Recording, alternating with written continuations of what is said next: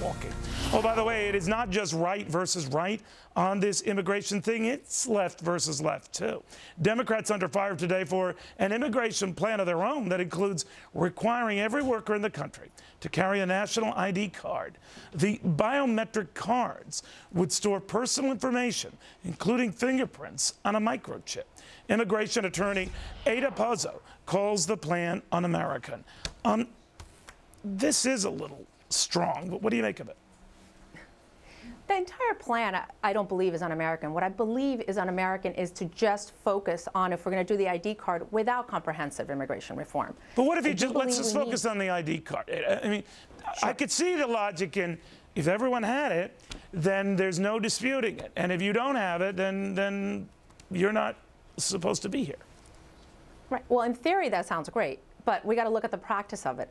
And we're not just talking about immigrants. We're talking about 150 million United States citizens that are workers here that are going to have to get this card.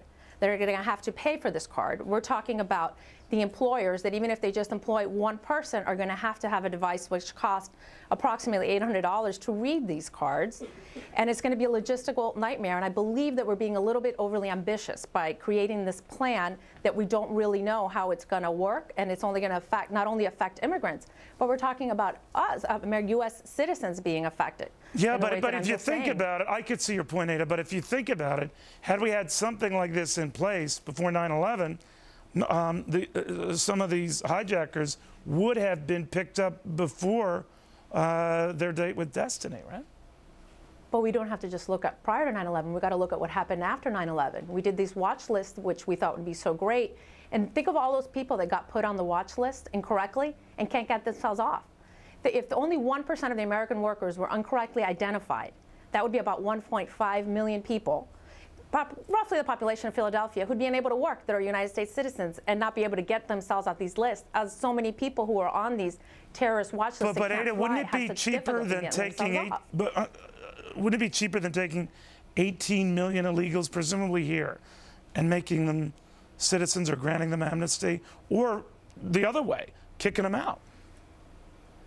Well, I think as a country, if we're coming down to just looking at what's cheaper and not what's right, that would be pretty sad. I mean, that's not what we're about. We have all these people that have been here for over 10 years. This is oftentimes about money, too. I mean, they're draining us, right? And in Arizona, they're draining them to the point of having to do what some said was a draconian measure to crack down on this. So money does come into this, right?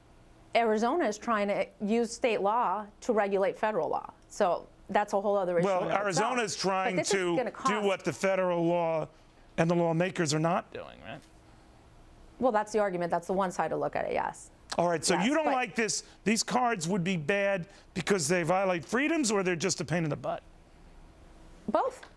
Both, whichever way you want to look at it. I do believe that they violate freedoms. I think that I applaud the Democrats for bringing the Republicans to the table on immigration reform by including this as part of it. However, but they might have divided their ranks, right? Democrats might have divided their ranks, right?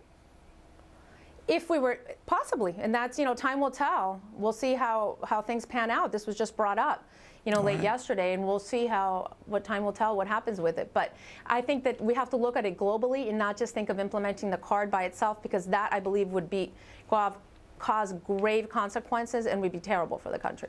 Well, maybe just give everyone on the globe a card. Reform. Everyone on the globe gets a card.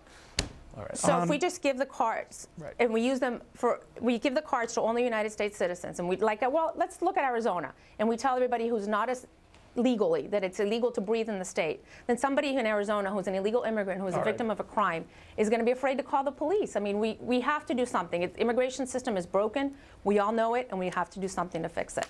Whether the card is going to be part of it or not, time will tell. I didn't understand that last part of it, but it was so brilliantly said on your part that now I'm well, thank you. Ada, thank you very, very much.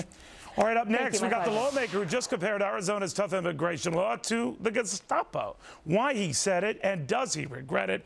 Why don't I let him tell it? And first, the spill, now the chill.